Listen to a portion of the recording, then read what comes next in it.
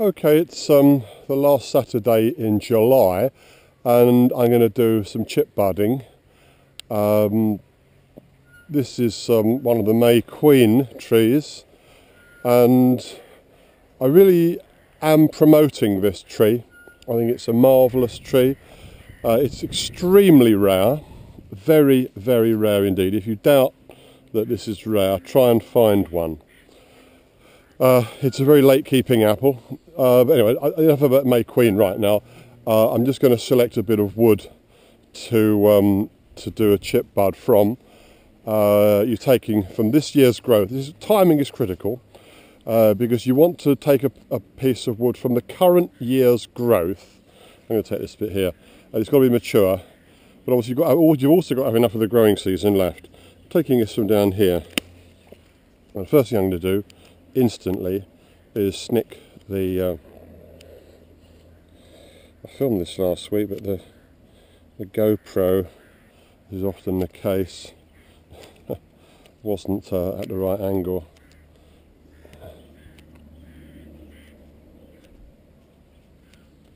Just going to snip that off there, I don't want that.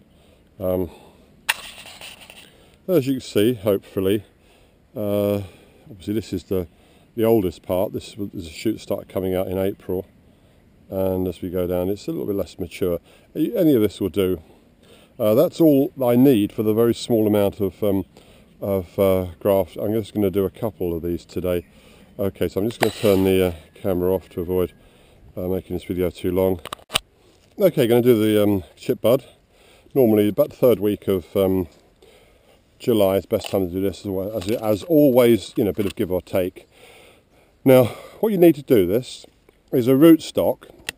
This is a very suitable one. It's smelling 106. This happens to be a leftover from a previous project. I mean, ideally this will be growing clean in some well-cultivated earth. Do not worry about that. You need some appropriate cyanwood, which I've just cut.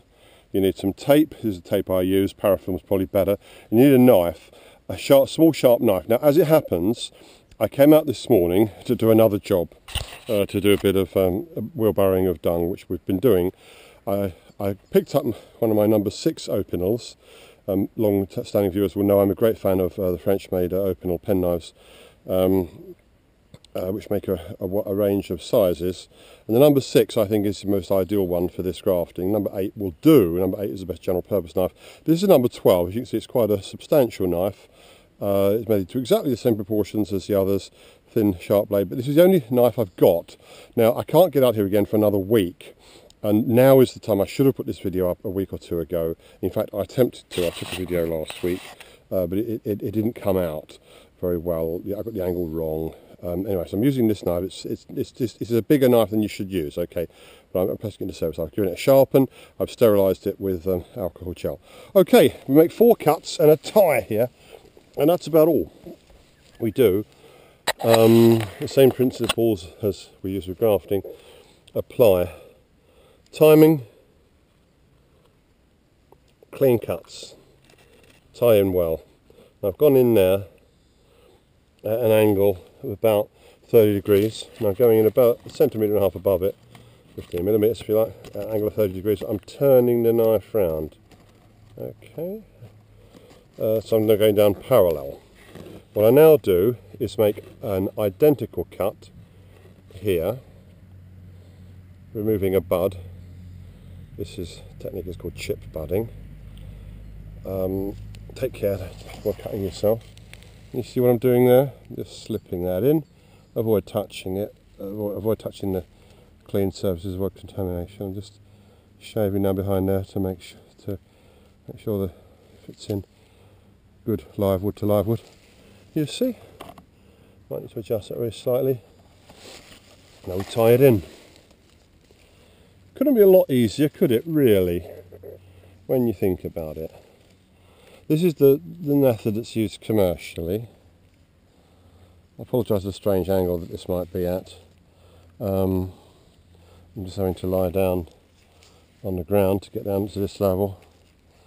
My body's nowhere near as flexible as it used to be.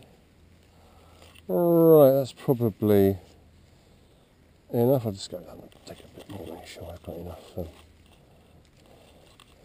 Got good cover. tie that in with a couple of half hitches. There's not so much urgency on removing this as moving the tie in a timely manner as there is with grafting. As you do grafting in April, and between April and July a lot of growth is going to take place, but we're not going to get so much growth happening now.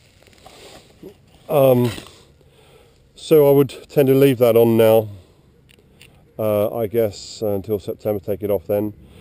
And if it's taken, and you hope it will have taken, then what you'll do I'm switching for my secateurs. What you do then I'm cutting myself. In the spring, assuming that this is as united, you'll then make a cut like that, just above it, just above the, a little bit higher rather than a little bit lower is better. Stick that out, and then this should grow away.